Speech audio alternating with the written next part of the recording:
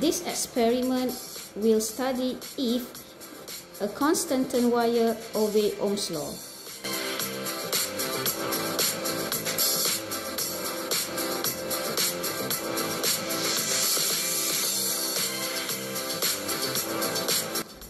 Fix the length of constant wire at 20 cm long. By doing this, we will fix the resistance in this experiment as the length of constant wire is kept constant.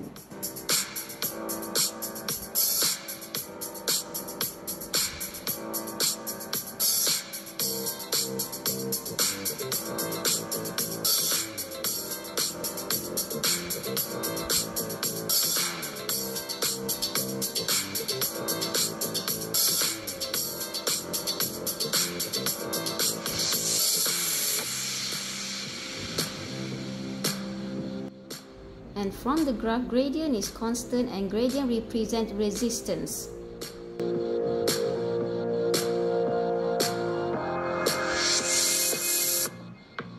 And this time we will see whether a filament bulb will obey Ohm's law or not.